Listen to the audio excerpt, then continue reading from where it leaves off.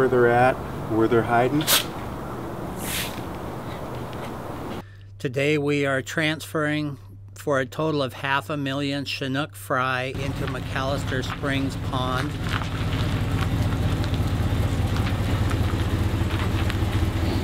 We are trying to establish a Chinook fishery off of McAllister Creek, which is a historic fishing area that has not been utilized for about 15 years after the closure of the WDFW's hatchery on McAllister Creek. These 500,000 fish come from the Clear Creek hatchery on Fort Lewis. They're going into this pond. They'll stay in there for 8 to 10 weeks.